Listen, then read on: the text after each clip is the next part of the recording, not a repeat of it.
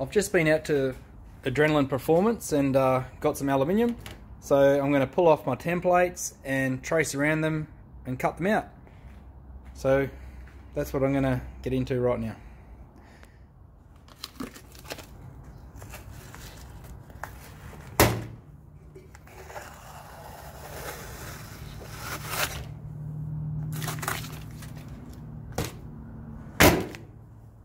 So there's the template.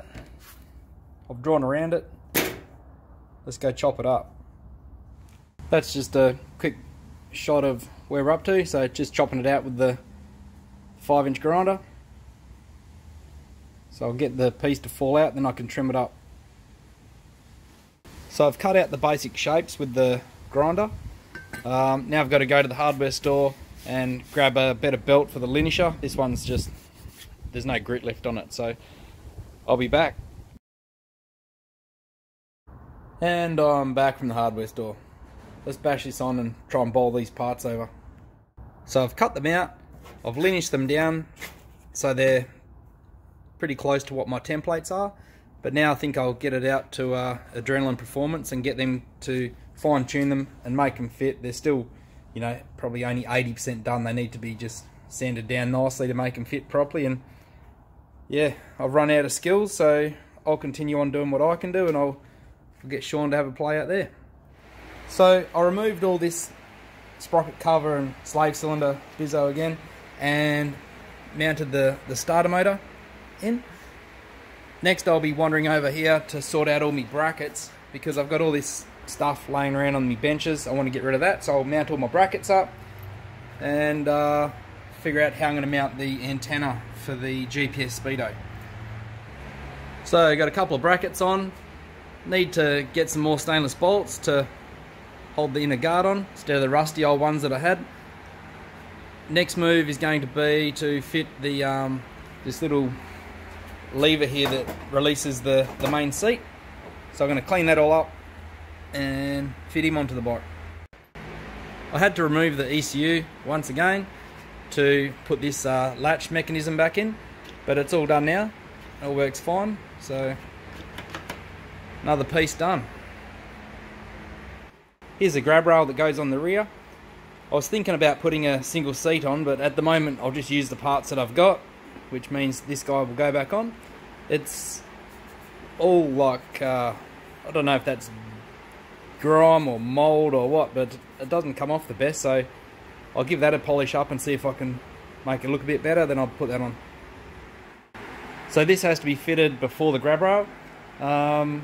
Once again, it's got that mouldy looking stuff on it, so I'm going to have to wash that off and try and polish it up, and hopefully it hasn't gone through the clear coat.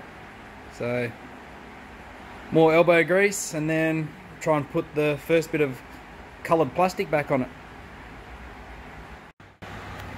So before I can fit this panel, I've got to fit the grab rail.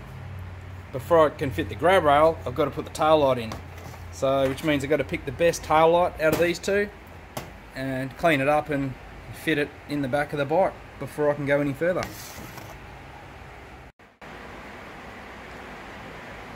I've got the tail light all fitted, all the bracketry's on. I had to kill this other tail light I had just to get all the rubbers out of it. So you can see where it's pulled the stud out because it had started to spin in the housing. So one of these guys was spinning, otherwise I would have used this one. But I'll run this tail light for now. There's a couple of marks in it, very fine scratches, but she'll do for today. And up the track I'll see if you can still buy them. I'm not sure if you can. Alrighty, on to the next job.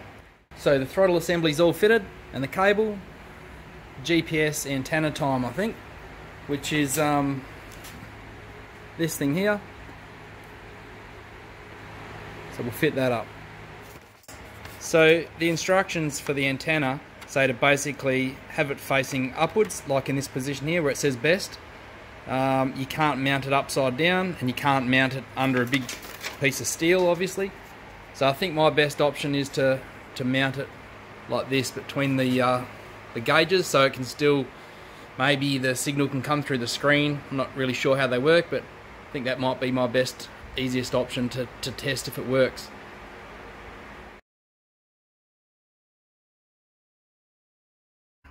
So since we're mounting the GPS speedo, the time has come to pull this bloke down from your roof. He's been up there for 10 years, I reckon.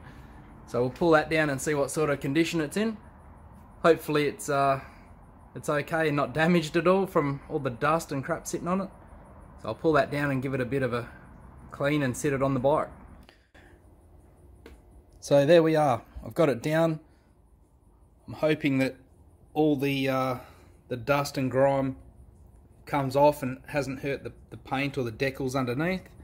So what I'll do, I'll strip it down, take all the indicators, this fairing mount and the pipework and mirrors and stuff off, give it a clean, see what we're left with.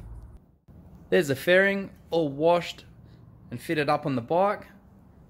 It looks in very good condition, so I'm pretty happy that I haven't hurt it by letting it sit covered in dust for years and years. Now I'll be able to fit my GPS antenna up and make sure that it's not too visible and looking ugly, and it's got good access and not shielded by the thick plastic. Inside the fairing's in very good condition, which is also good. I've noticed that there's no large cracks or anything bad. Well, that's me for the week. Thanks for watching. Please like and subscribe, and catch up next week and kick some more goals.